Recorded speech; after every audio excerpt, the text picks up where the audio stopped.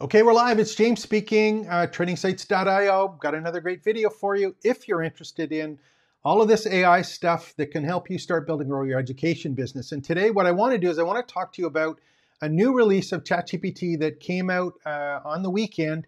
And this particular one is called O3 Mini. So if you want to find out all the technical stuff about it, I don't recommend that you do, but I just want to show you where it is. You can go to openai.com and right up here, and that will bring you to this page where you can look down and see O3 Mini. And this is actually just a good page to look at because you will find there's stuff like Operator with which is basically a browser agent, so an agentized ChatGPT item is there. And they did deep research today, but the one we're looking at is O3 Mini. And what is this about? O3 Mini is really a big change for us as video creators, course creators, content creators when we're using it for things like how do I create a video script, or how do I put together a syllabus, or how do I add a checklist or summaries and takeaways for courses. All of that stuff that we would normally do using the regular ChatGPT and then have to really work at getting formatted and created and organized so it sounds like us and really looks like us. ChatGPT 4 was perfect at that in some respects because it saved us a bunch of time. But it also required us to do a whole bunch of extra work to get it the way that we wanted.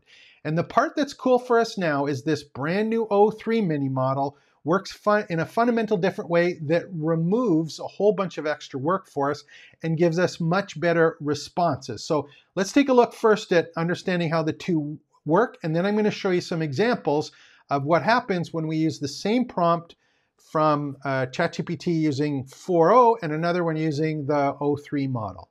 And you'll see the differences in how they work. So here's the first thing to kind of understand when we're doing this. If I put together a prompt in ChatGPT and I make that prompt, what's happening is I write in a particular example, we'll just open this one up. I may message in the bottom. These are examples we're going to go over, but in the ChatGPT, I just put a request in, and the normal 4.0, what it does is it regurgitates or responds to us. And the quality of that response and the content of that response is determined by a couple things. One is how good a prompt we give, and that's why prompt engineering and all these prompt frameworks everyone was working on really hard at the start. So the better the prompt, the better the response. And the second thing is the large language model, or the amount that the large language model like ChatGPT was trained on. So if you had a model that had lots and lots of experience with lots and lots of information, and you had a specific request, it wouldn't think about it. It would just basically give you the request. And that's how ChatGPT 4 works in a general way. There's some additional things obviously been added, but just to give you an idea, it's prompt, response, and that's how it works. Now, that's a really great thing, but again, the responses that you get are always based on how good the request is. You do a crappy request, or one that's not clear, or one that there's a lot of options on, it's going to spit something back to you that may not necessarily appeal or answer the request that you've made, and you got to try and dig around to get it all done. So what happened is, in this new O3 model that they brought out, the one that I was just telling you about right here, what they did is they said, you know what, we're going to do two really unique things for anyone using this AI. The first one is we're actually going to think before we respond. And then after we've thought about it and give you the response, we're going to explain how we came up with the response. So think of it this way. If I was to ask you a question, I would hope that you would consider the question, who it was coming from, what it was about, what are the options in the response that I had were, and which would be best in this unique situation.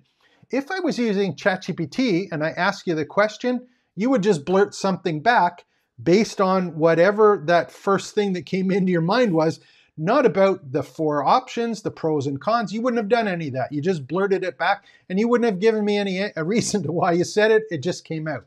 That's ChatGPT 4.0. The new version, the 3 model, what it does is it evaluates everything first, then it gives you a higher level response, tells you why it gave it to you, and allows you to go from there. So it's a real conversation with a real person as opposed to a machine now. And let's take a look how this applies specifically if you were doing something like creating a syllabus for a course or maybe a video script. Let's take a look and see how this works together. So what I did beforehand is just to do this and speed up some time. What I did is I said, you know what? Let's put together a particular prompt here. And it was, you're helping me create a video course called Beginner Photography Techniques. Please, before giving any suggestions, I want you to pause and think carefully, follow these steps. First, identify the target audience and think about their specific needs and challenges. Second, consider. Third, etc., etc. And explain the processes beforehand. So this is a really, really, really complex prompt specific to ChatGPT 4. Now watch what happens. It responded right away, didn't think about anything, said, let's break it down, and it regurgitated what we had about the target audience, and then basically gave us some ideas on what it might be. So it didn't think any more on this. It just basically took technical jargon, concept equipment, quick results, creative blocks, stuff that kind of made sense to it. And it took the exact 3 steps or the things it had looked at that I asked for. It responded to my request. Okay, now what happened is, if I said, this time I'm helping you or create a video course for beginners, and I want you to think carefully, first go through and then watch what happened in the response. And I want you to do this yourself. So think about anything that you do in terms of a script or a syllabus, and then basically ask ChatGPT 03 and 4, and you'll notice what happens at the start. This one says, reason about beginner photography course structure for 4 seconds. And it says, okay, let me see. The task requires explaining the thought process for each step before outlining the course, but then guidelines suggest not showing the chain of thought. This seems contradictory. So navigating the instructions, so it's thinking about the processes.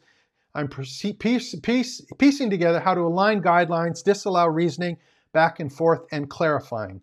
So below is an overview of how I approach the task, along with my reasoning for each step.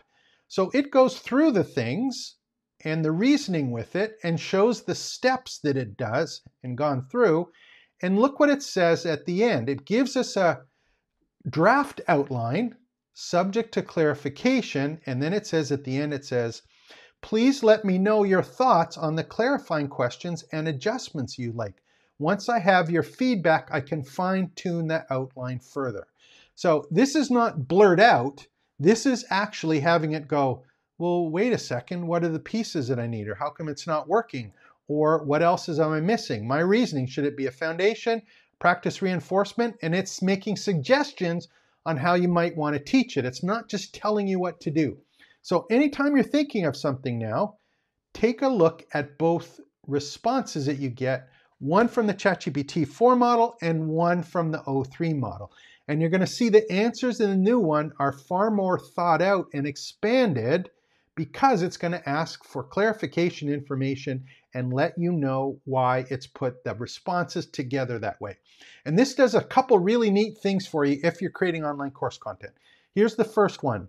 When you go through this, you, the instructor, the teacher, are far more involved in the responses that you're getting back. This makes it far more authentic and allows you to clarify the context and what it is that you want a response before getting it.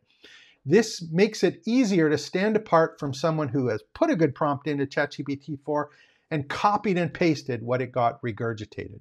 So not only is it going to be more authentic to you, it's going to be better content because it's getting you to think about how can I be creative and how can I use what I'm being prompted to consider to expand my original thinking. So play around with this. It's ChatGPT 4 is the old one. The previous one, again, was the ChatGPT 4.0. We're looking at the 03 Mini. It should be available to you.